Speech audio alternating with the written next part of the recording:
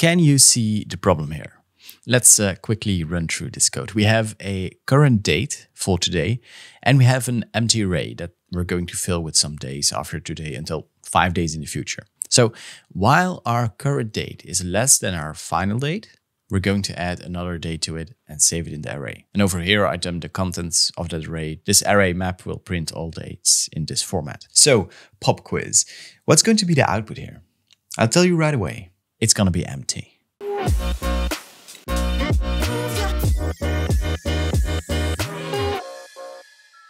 Okay, so why does this happen? Let me explain. Our current date here is an object that's always changing. Every time we add a date interval to it, we're actually changing the original object. In other words, when we're creating our final date variable over here, we're not creating a new object. We're changing our current date object and create a reference to that same object called final date. And that's quite an issue because in the next line we say, while the current date is smaller than the final date. Well, that's of course not going to do anything because these two variables essentially point to the same object. And this is the way PHP works. Objects are passed by reference and not by value. Now, one way of dealing with this particular problem is something that many date libraries do for you. They provide a clone or a copy method that you can use before performing operations on a date so that you know you won't make any changes to the original object. But of course, there is no copy or clone method in PHP's datetime implementation. And besides that, it's quite cumbersome having to call the copy method every time you're doing an operation on a date object that might change that object. And so PHP has a datetime immutable class. Immutable basically means that the original object can never change. PHP will prevent you from doing so. So when you call add on the current date here, instead of changing the original object, PHP will create a copy of the current date and will apply the changes on that newly created object. Basically, what we could do manually with a copy method, but then behind the scenes. So that's the benefit of immutable classes. Let's rerun this code and you'll see that we end up in an infinite loop now. And that's because right now, like I said, any operation on datetime immutable won't change the current object. We'll actually have to make some changes in our while loop here so that we always update the current date reference to our newly created object. Let's rerun our code now and you can see that it works. So that's the main benefit of immutable objects. They give more certainty that nothing unexpected will happen. And sure, you need to restructure your code a little bit to accommodate for that behavior.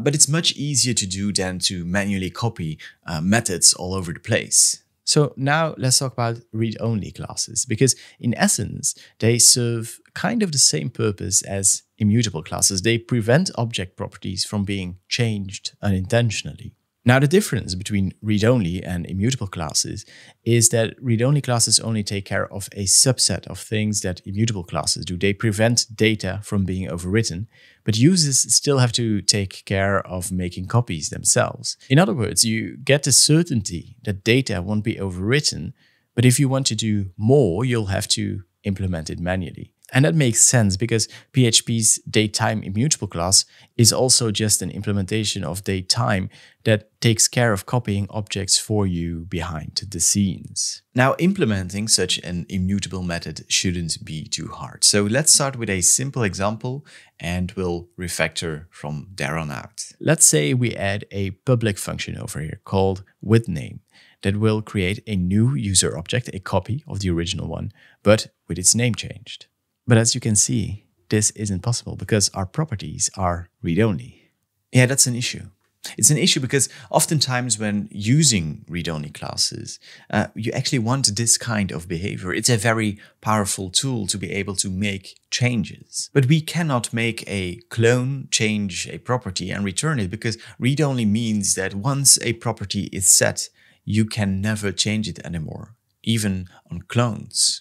But we can solve this problem. Let's say we remove this clone over here, and instead of cloning an object, we're actually going to create a new one. Because remember, once we constructed a read-only user, we cannot change its data anymore, but we can change data that we're passing into this constructor. And it looks like it works. However, you can imagine this is quite a lot of work if you want this behavior for multiple properties. In a previous video, I mentioned how read-only classes are useful to get rid of boilerplate getters. And now we're stuck with adding with methods again. So there's no real gain unless we can abstract this behavior somehow. So let's do that. Let's take it step by step. First, let's rename this function to a generic with function, meaning that we want to be able to accept any number of properties and not just the name. And here's a neat little trick in PHP that you might not know. You can use the rest operator to get a dynamic amount of properties in a function. But on top of that, you can call this function using named arguments. And the rest operator, it will gather that input into an array where the keys are the names of the arguments and the values are the actual input. We can also do it the other way around. Instead of creating a new user object manually, we can use the spread operator, which looks the same but works in the other direction. We can use it to spread the contents of an array into a function call, and PHP will actually treat the array keys as argument names. So now we have values that we want to override. In this case, that's only the name. And next we want to add the default values that we don't want to override as well. For example, in this case, we're not specifically providing email, meaning that we should copy it from the original object. So here's the second trick that you might not know about. In PHP, you can combine two arrays together using the plus operator. A PHP will only add elements to the first array if they weren't already present. So it's a perfect way of saying add the original values to our array of data, but only if they aren't specified by the input values and thus shouldn't be changed.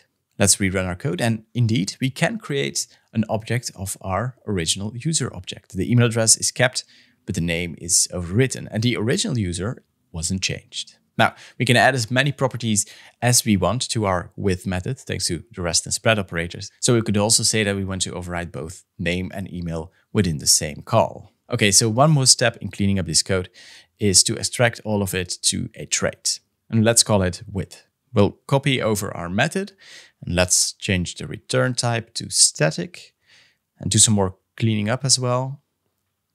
And use the trait in our user. Let's rerun our code, and it still works. Now, there are some downsides to this approach. You don't have auto-completion in your with call, so you need to know which properties are available on an object.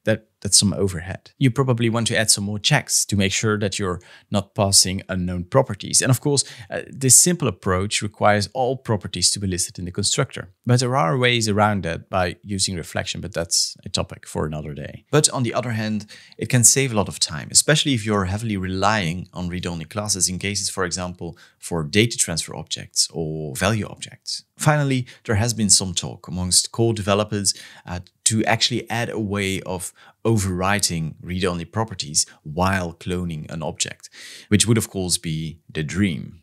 But until then, we'll have to do with a more dynamic solution. You decide if you want to use it or not. Let me know in the comments, and also go check out this next video.